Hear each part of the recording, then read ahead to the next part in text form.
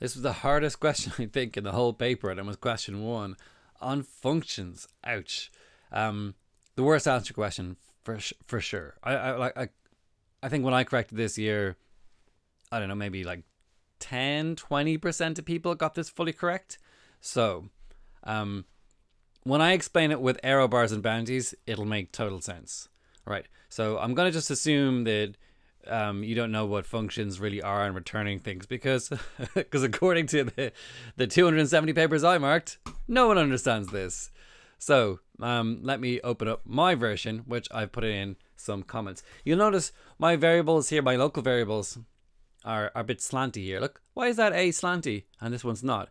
Well, I've gone up into tools, and under options, I've gone highlight local variables, as in they're different. And that's what they were kind of catching you out here, is that this A is different than that A. So this is a function, which basically means, hey Python, if I ever say this magic spell, I cast a spell, that's the spell. There it is. Do this code. If I say this magic word, run this code. That's it. That's the basics of a function. Now, a step up from that, well, it's a bit more complicated because I can have some components. I can, if you now think of a function as a box, I can have multiple holes into the box, A, B, C, whatever are, they're my parameters into the function. There's just one hole going into this box. Some maths happens in the middle, and then there's a hole out of the box. Sometimes there's no hole out of the box. You know, you just print up to the screen. But this is actually going to, whatever comes out of here in return is going to go like this. So like, I don't know, I thought about it for a second. But let's just say when I all do this, 67 comes out. This is going to disappear. Bing! See func A? And 67 is going to be returned from my function. Right, so let's start.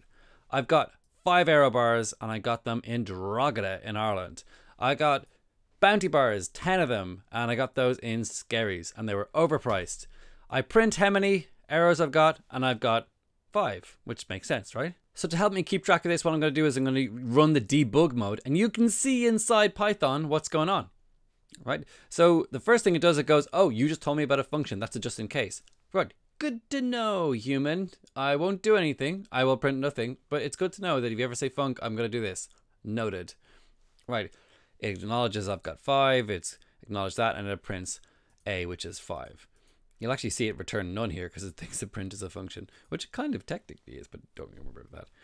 You can think of it as just print. Right.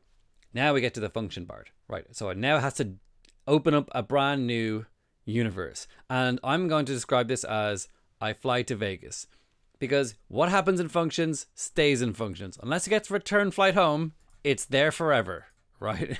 So it's literally like every time you open a function, it's a magical portal. Stuff goes in, some time passes, and then some things come out of it. Who knows what happened on that other side of the portal? Well, not the rest of your program, you know.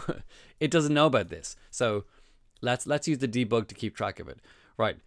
This function, it doesn't have to have an argument, but it's got a little slot in it for A to go in. Okay, and we know that A is 5, so we're just going to put 5 in there. So as you go through it, it goes A is 5. Cool. So it's going to carry that, and that basically is like me flying to Vegas, but I have luggage. I'm allowed to have 1 slot for luggage, arrow bars. So I bring 5 arrow bars with me. I'm not allowed to bring my bounties, you know, because it wasn't like A, B. It was, and bounties are probably, you know, contain deadly poison, so I wasn't allowed to bring those to the plane. Or maybe they're considered explosive or too controversial for an airplane. And you'll see in the function here, I've taken my 5 arrows with me to Vegas. And it's down, here's my trace table down here. A is 5. All right, so I've landed. I've still got my 5 arrow bars. I've got 0 bounty bars. I wasn't allowed to take those on the flight. Now, it says A is equal to A plus 1. So I get 1 more Las Vegas bounty bar. Hooray! They sell them in the airport. So I'm going to get 6 now in total. The 5 from Ireland and the 1 from Vegas.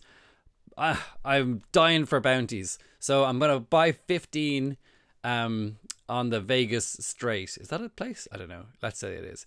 15, that's all I do. I don't even go to the vending machines. The vending machines? That's what Vegas is famous for, its vending machines. Because I don't know what they're called.